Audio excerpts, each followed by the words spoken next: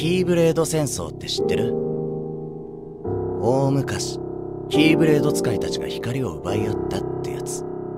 マスターから何度も聞いたさ。じゃあ、ロストマスターって聞いたことある？初耳だな。どこで聞いたんだよ。かの地で光は闇に敗北する。本当は知ってるんだろ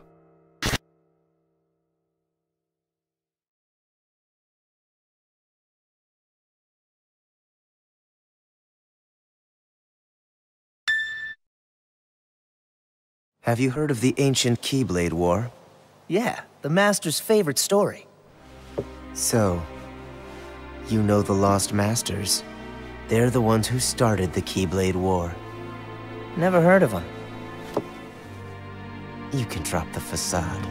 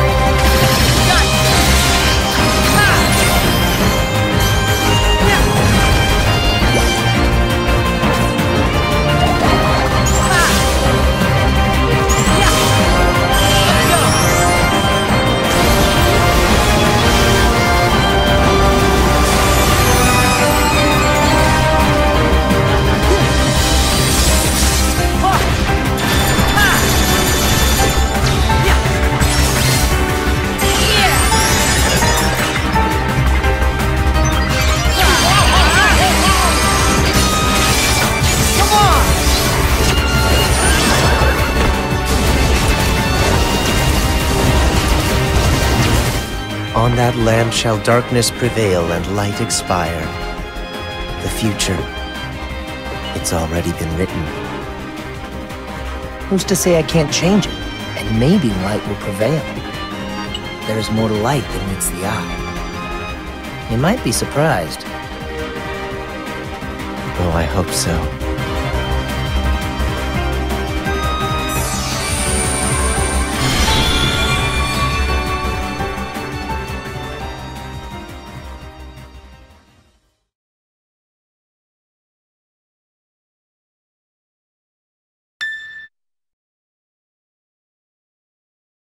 Hello, Disney and Kingdom Hearts fans. It feels like just yesterday that we let the cat out of the bag and announced that Tangled would be featured in Kingdom Hearts 3. It is an honor for me today to announce to the world that now Big Hero 6 will also be featured in Kingdom Hearts 3. As you know, San Francisco is a great representation of two amazing cities, Tokyo and San Francisco. And now we have teams both in Japan and the United States working on another love letter to those two great cities. Big Hero 6 is such a special film for me, and we always made sure that each action sequence had a very special meaning. The themes in Kingdom Hearts and Big Hero 6 match very well. For instance, there's friendship, really important to both stories, and then of course, light over darkness. The story will take place after the events of the film, after Hero and the gang have formed a heroic team. Not only will this allow us to explore all new adventures focused on great action, but we'll also get to see Baymax again. I hope you guys are as excited as we are. Thank you.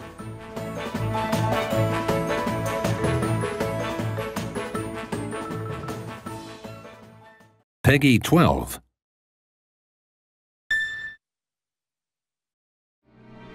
Have you heard of the ancient Keyblade War? Yeah, the Master's favorite story. So, you know the Lost Masters. On that land shall darkness prevail and light expire. The future, it's already been written. But unlike darkness, there's more to light than meets the eye. You might be surprised. Oh, I hope so.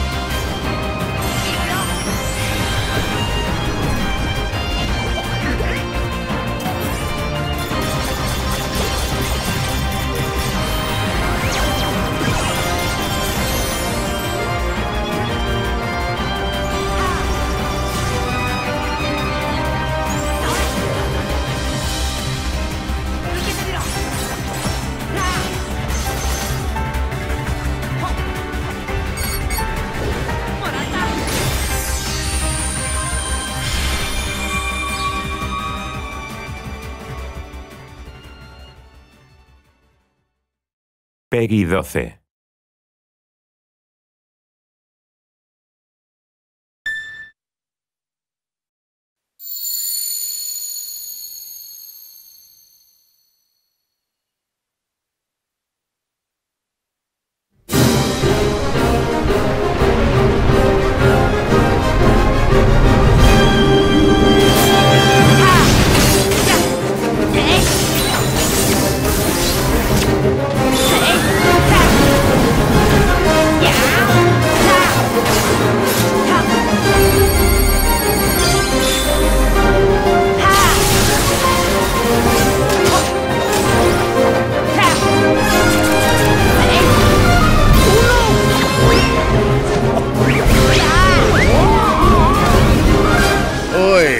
久しぶりだってのに随分な挨拶じゃねえか。あんたらに関わってうまくいった試しがないんだよ。さあさあ、帰ったお帰りはあちらから。好きにするがいいさ。ただし一つだけ教えておくれ。この世界に黒い箱はないかい？黒い箱？